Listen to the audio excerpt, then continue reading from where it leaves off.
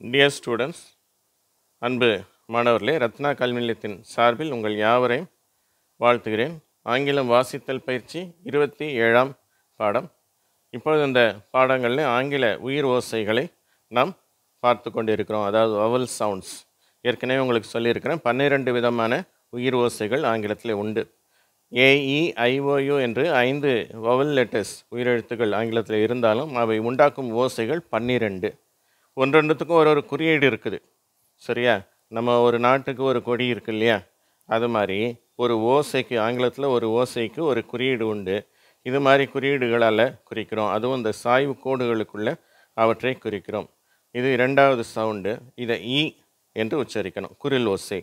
ஏற்கனவே பார்த்தது ஈ என்ற நெடில் ஓசை. இதற்கு உதாரணம் இந்த வார்த்தை ஷிப். சரியா? அந்த உதாரண வார்த்தையில் ஈ என்ற ஓசை இருக்கிறது. இப்போது நான் இந்த வார்த்தைகளை வாசித்து கொண்டே வருகிறேன், நீங்களும் திருப்பி சொல்லுங்கள். பிட், பிக், பில், பின், பிட்,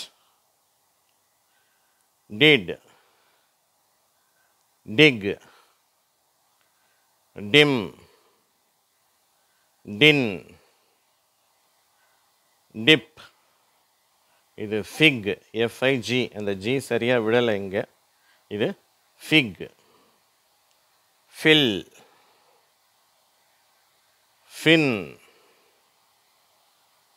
ஃபிட், ஃபிக்ஸ், கில், ஜின். இது ஜின்னு சொல்லணும். சரியா? Give, hit, kid, kick, kill, kiss, kit, lid, lick, lip, lit, live, mid, mill, miss,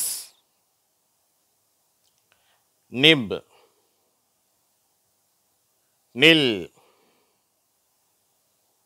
knit, pig, pick, pill, pin, pit, rib, rid, rim,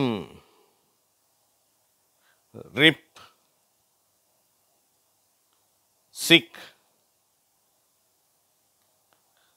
sin, sit, tick, till, tin, tip, vim, wick, will, win, wit,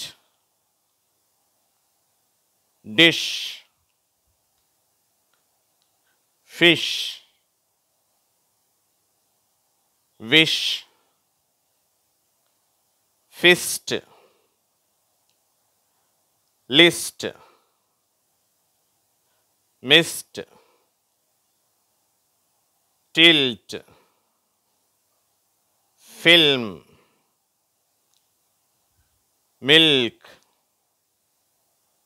silk. இதில் ஒரு வார்த்தை ஏற்கனவே சொன்னேன், அது சரியாக print ஆகலைன்ட்டு. இது FIG. இந்த வார்த்தை FIG, ஃபிக் என்று வாசிக்க வேண்டும். இப்பொழுது நாம் அடுத்த பக்கத்துக்கு போகலாம்.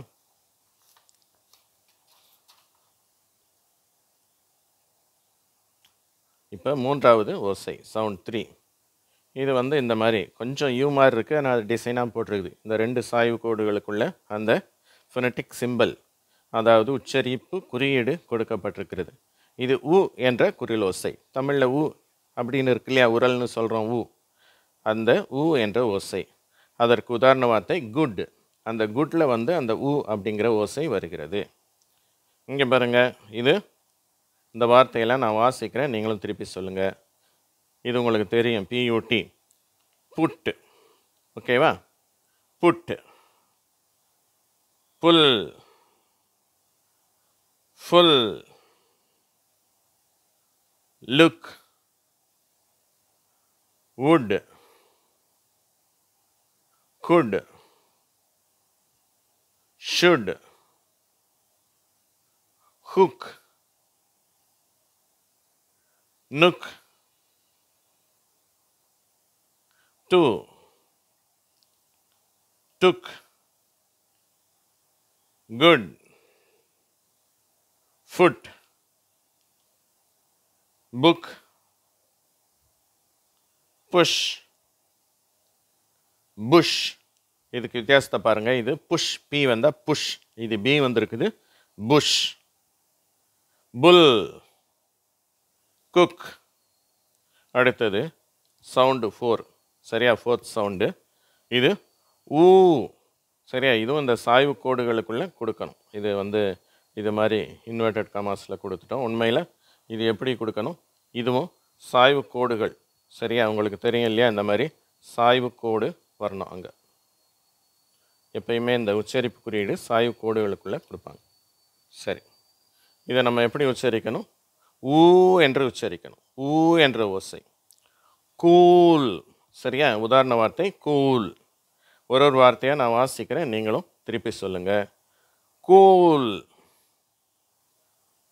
Pool, food. சரியா?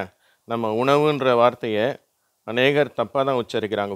ஃபுட்டுன்றாங்க, ஃபாஸ்ட் ஃபுட்டுன்றாங்க. அதை ஃபூடுன்னு சொல்லணும், ஃபாஸ்ட்டு ஃபூடு அப்படின்னு சொல்லணும். Food. Tooth, Moon, spoon, tool, screw,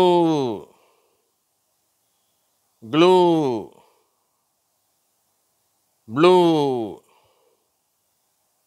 clue, crew, who, zoo, shoe, true, two,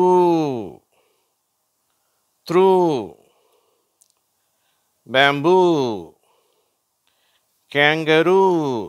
இதை நிறைய பேர் கங்காருன்னு சொல்கிறாங்க, தமிழில் அப்படி சொல்கிறாங்க, ஆனால் ஆங்கிலத்தில் கேங்கரு அப்படின்னு உச்சரிக்கப்படுகிறது. ஓகேவா? நன்றி. இந்த காணொலியை கண்டவங்கள் அனைவருக்கும் நன்றி. இதை சப்ஸ்கிரைப் செய்தவர்களுக்கும் எங்களுடைய நன்றியை தெரிவிக்கிறோம். எங்களுடைய சேனலை சப்ஸ்கிரைப் செய்தவர்களுக்கு, லைக் கொடுத்தவர்களுக்கு நன்றி. அதுபோல் நண்பர்களுக்கு ஷேர் செய்தவர்களுக்கும் மிக்க நன்றி. உங்கள் அனைவருக்கும் மீண்டுமாக என்னுடைய நன்றியை தெரிவிக்கிறேன். வாழ்த்துக்கள்.